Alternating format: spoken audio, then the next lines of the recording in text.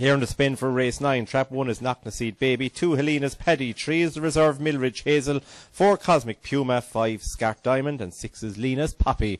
Here approaching traps. Out and racing. 6 comes away well here on the stand side. Also going on well is HELENAS PADDY in 2. And it's HELENAS PADDY that'll take him into the opening bin. There's a bit of trouble in behind. 1 comes off the worst, but up front, HELENAS PADDY leads the way here by a couple of lengths from LENAS POPPY in second.